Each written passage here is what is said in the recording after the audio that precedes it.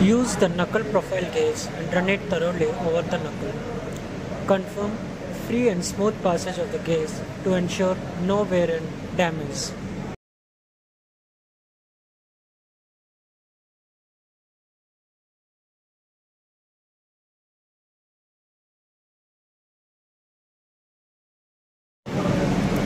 CBC wing alignment gauge is used to assess the shank profile.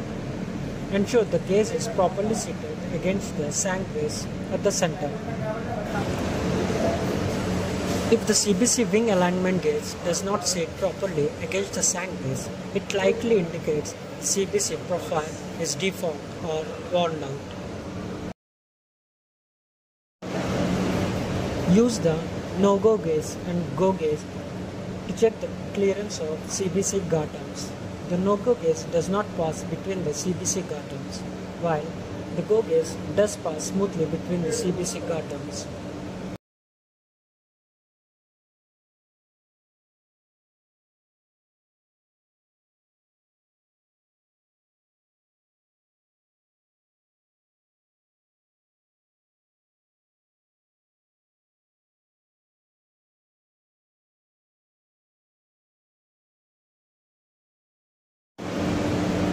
Close the clevis and ensure the knuckle is properly and securely locked.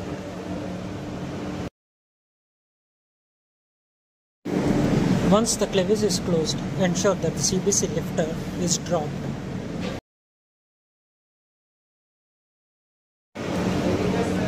Check the functioning of CBC lock pin by engaging the lock pin. Ensure the operating handle does not release when the lock pin is applied.